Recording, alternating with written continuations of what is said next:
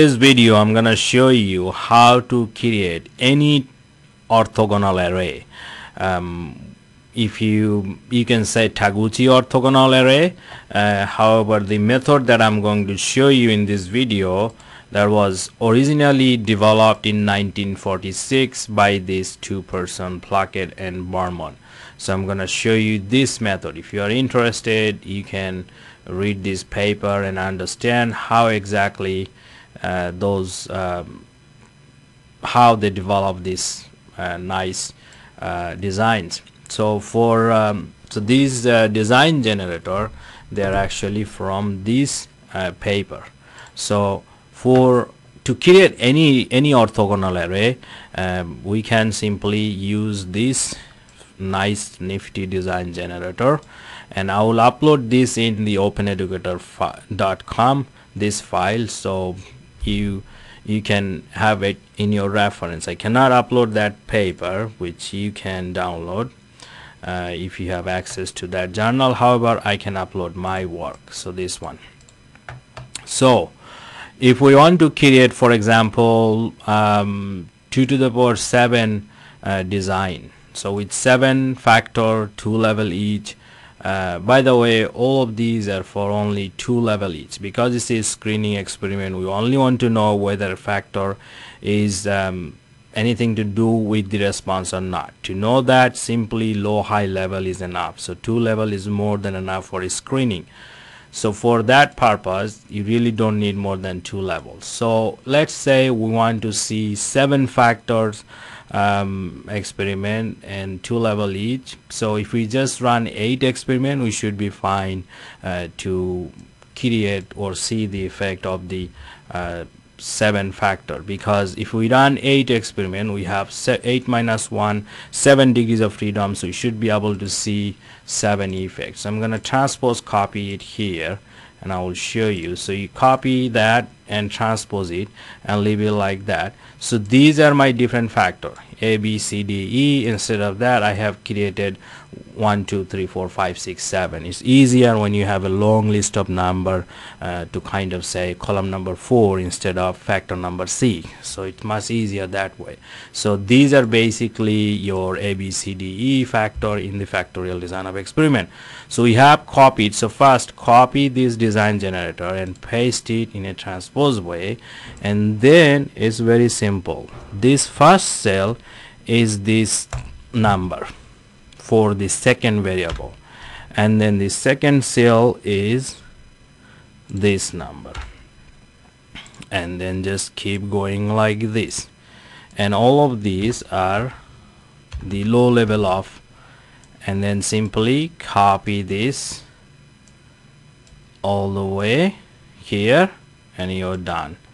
Excel did something stupid here, let me fix it. So you can think of the kind of like rotating like this, so you can see a line there, 0, 0, 0. So basically each of these go 1 level down, and then you start from these again. So let me show you how to create the 12, L12, 2 to the power 11. So in this case, 2 to the power 11 means we have 11 factor, 2 level each. So because 2 level each factor will take 1 degrees of freedom. So if we only run 12 experiment, we should be able to see 11 effect, because 12 minus 1 is 11. So we should be able to see the 11 effect, total 11 effect, or main 11 effect, main factor, main effect of 11 factors. So for that, let's copy that design generator for 11 factor experiment, copy, transpose it here. So I'm gonna right click and transpose, special paste, transpose here. Similarly, this cell is the last number, this one, and then this one is this. So you can imagine this is rotating like this for all of these. Just keep rotating like this until it's done. So you just copy all the way down. This should be populated. So then just simply expand that, and then 0. With Excel, this gets really easy. You can create this design in 2 seconds, so like this. So done. 2 to the power 12, L11 L12 orthogonal array. So this is the one.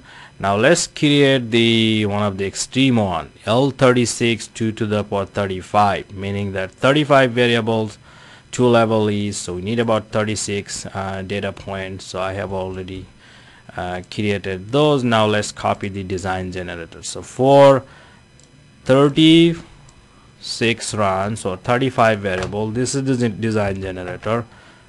Oops, I don't know what happened to my Excel. Control C.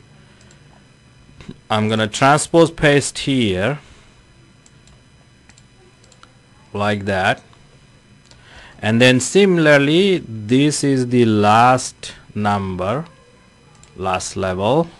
I don't know what I typed there. Oops.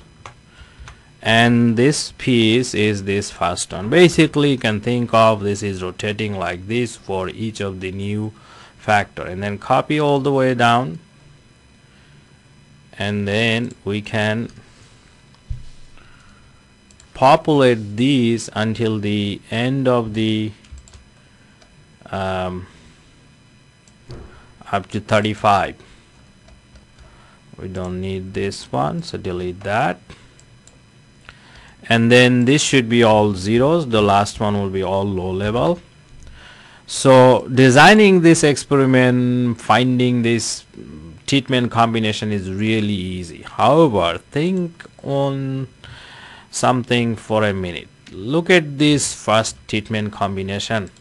So for my factor 1, we are setting low level of factor 1, low level of factor 2, high level of factor 1, low level of factor 1, low level of factor 1, high level of factor C. Now find an experimental unit with this specific treatment combination will be crazy.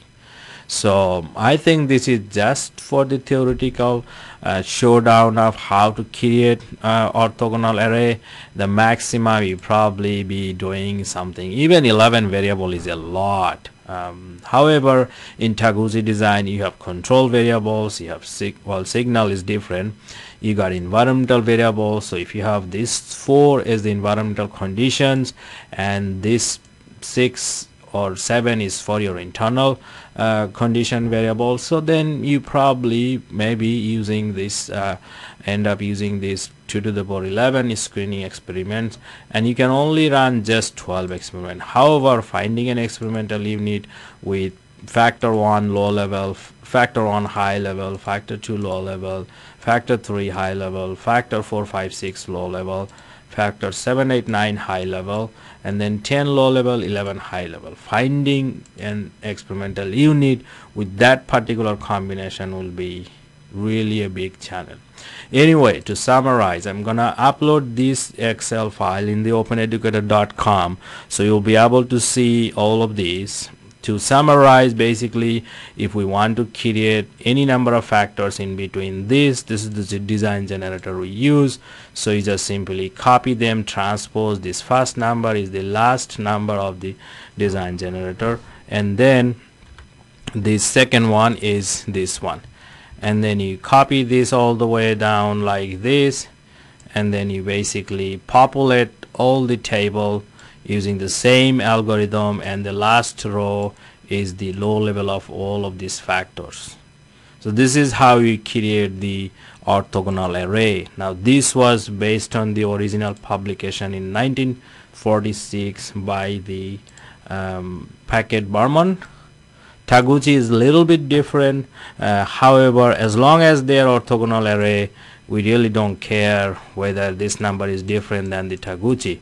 So as long these are orthogonal, so distinctly different from each other, we should be able to see the effect of these factors. So it's just fine either way. So Packard-Berman, you can use that, or Taguchi. In another video I'll show you how to manually create Taguchi design. However, until then you could use this, or basically in any textbook, most textbook have these different designs in the appendix. Minitab you can use it. However, you should know how this thing comes, what the thing that's any software run behind the scene. This is what is running behind the scene in softwares.